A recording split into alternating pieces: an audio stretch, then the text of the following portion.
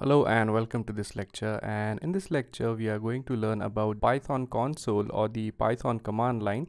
So we have already installed two softwares. So the very first thing which we have installed is actually Python, and the next thing which we have installed is nothing but this JetBrains PyCharm, which is nothing but an integrated development environment for Python. Now let me explain you the brief difference between the two.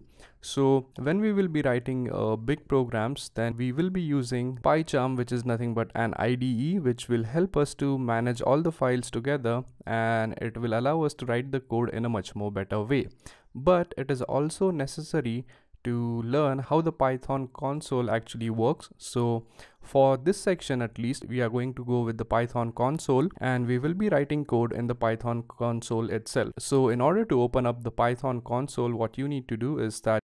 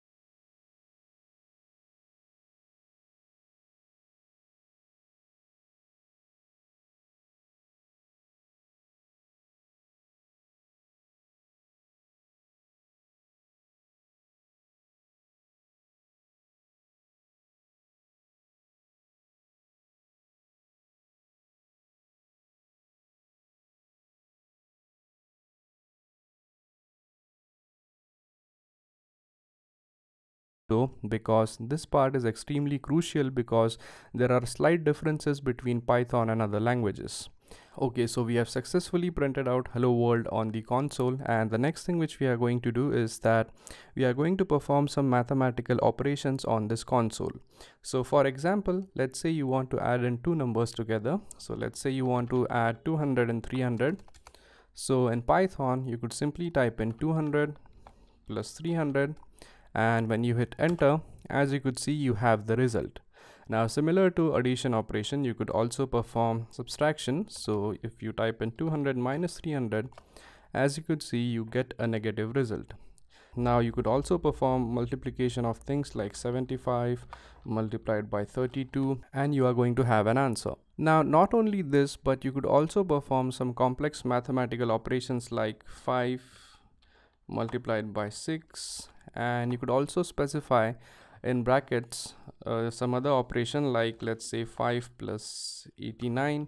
And even if you type in a complex mathematical expression and if you hit enter, I guess I missed a multiplication sign here. So if you type in a mathematical expression or a complex expression and if you hit enter, as you could see, you are still going to have a result. Now these things might sound basic, but we need to go through them because they will be needed when we go for some complex sections. So the next thing which I want to mention is that there are actually two ways in Python by which you could divide numbers. So the simple way is like doing 500 divided by 100 by using a single slash.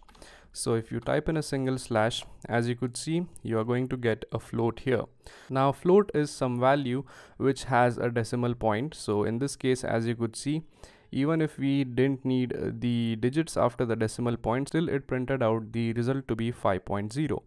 Now if you were to eliminate the decimal point, what you could do is that you could simply type in 500, and instead of using a single slash, you could have simply used double slash here and type in 100, and let's see what is the result this time. So if you hit enter, as you could see, we get an integer value. So this time we don't have any decimal value or float value. Instead, we get the result as an integer value. Now the next thing which I want to mention is the divide by zero error. Now divide by zero error is there in almost each and every programming language. So for example, if you were to divide something by zero, you are going to get an error. So if you take any random number and if you try to divide this by zero, as you could see, you are going to get an error which says zero division error or division by zero.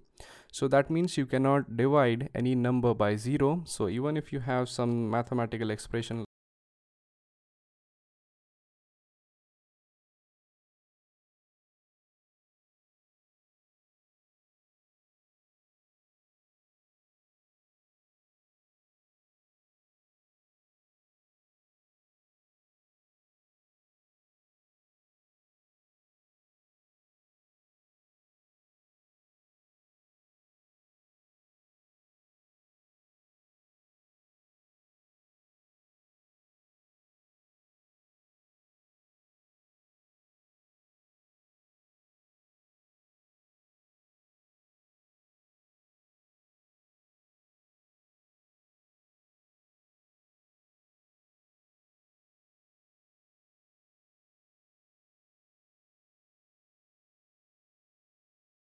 So the thing with float is that even if you use a float in any of the mathematical expression, your answer is going to be in the form of a float. That is, it is going to have a decimal point in it. So if you were to multiply simply 6 and 3, you will get a normal answer which is 18. But as you could see, if we multiply 6.0 with 3, you are going to get 18.0. And the same rule applies to addition as well. So if you type in 22.0 plus 15, you will get an answer as 37.0 instead of getting 37. So that's it for this lecture, and my main intention in this lecture was to get you guys familiar with the Python console or the Python command line and show you guys how you could write in a single line of code in Python console and execute it by just pressing enter. So we have learned about the Python console, we have learned how to perform some simple mathematical operations, and we will be learning more complex operations such as how to calculate exponent of a number and everything like that in the upcoming lectures. So that's it for this lecture, and I highly recommend you to go through the entire first section. I know it is going to sound silly and it is going to be a little bit boring, and like, I know this stuff, why am I actually learning this? But the thing is that if you go through the entire first section, you will find the other sections much more easy. So thank you very much for watching, and I'll see you guys in the next class. Thank you.